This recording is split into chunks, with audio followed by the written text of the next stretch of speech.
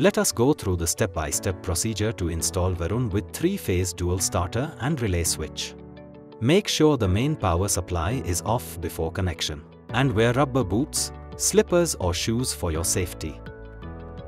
There are 3 main components for installation: Varun device, DOL starter and relay switch. Open the lid of the DOL starter to install the 6 wires that come from Varun device. Remove the link between point 96 and coil. Install 3 wires, NO1, NO2 and NC1.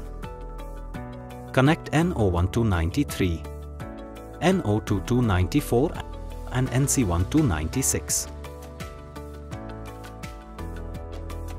Take an extra cable and connect coil in the starter to relay point number 15.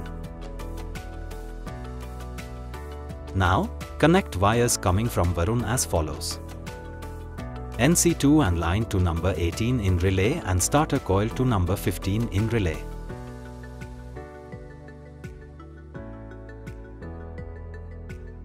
Connect the neutral wire in starter to natural line or earthing line.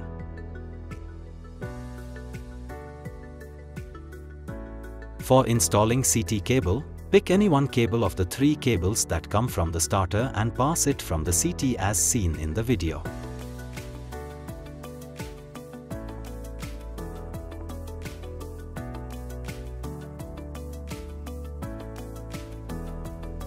Take a separate 3-core wire. This shall be used to connect the relay switch to the DOL. RYB colored wires coming from the DOL has to be connected to the relay switch as follows: relay L1 to R, red, L2 to Y, yellow, and L3 to B, blue.